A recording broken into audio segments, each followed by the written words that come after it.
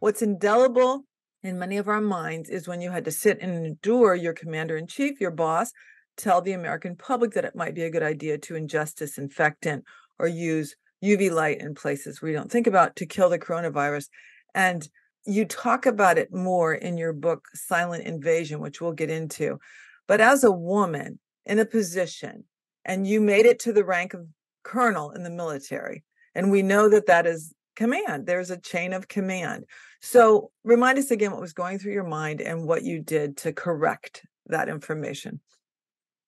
First and foremost, and I think this is such gender discrimination in our, I would say in our media and throughout our communities. President Trump's back was turned to me and he was talking to a male DHS scientist, Dr. Bryant, who was encouraging him in this line of thinking.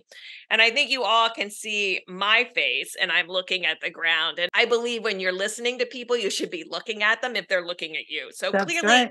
President Trump's back is turned to me. He's communicating to this male who is a basic DHS scientist. You would never know that that is actually what happened because everybody plays it differently. And if you play the sound, which most media have cut out, you can hear a male voice in the background encouraging him.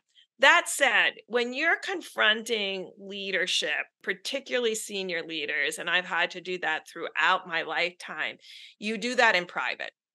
Wow. You don't do that in public because the first time you do it in public, you lose the ability to ever get your message heard ever again. So yes, of course, I said it was not a treatment in the moment, but afterwards made it very clear. And by the next day, the president said he was joking. So clearly in that moment, he was not joking. No. But it means that he got the message.